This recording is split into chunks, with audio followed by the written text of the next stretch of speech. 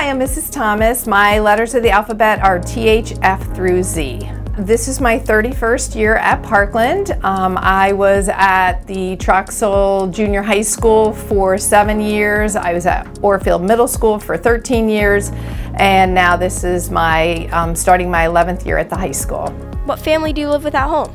I live with my husband and I have 3 children. I have a daughter who is a junior in another school district, and I have a son that lives at home. He just graduated from Temple University in the spring. He works outside of the home, but he just got a job, but he lives at home still. And I have a 25-year-old daughter that lives in Philadelphia and works as a speech-language pathologist. What pets do you have?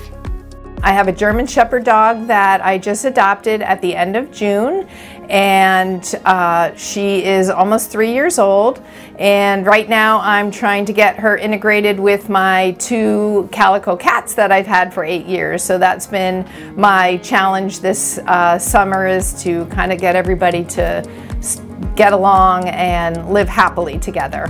What is some advice you'd give for students here at Parkland? I would say my advice would be to get involved in any kind of club or activity, get to know more students so that you can feel a part of the school, and the school then, you have that good connection to the school.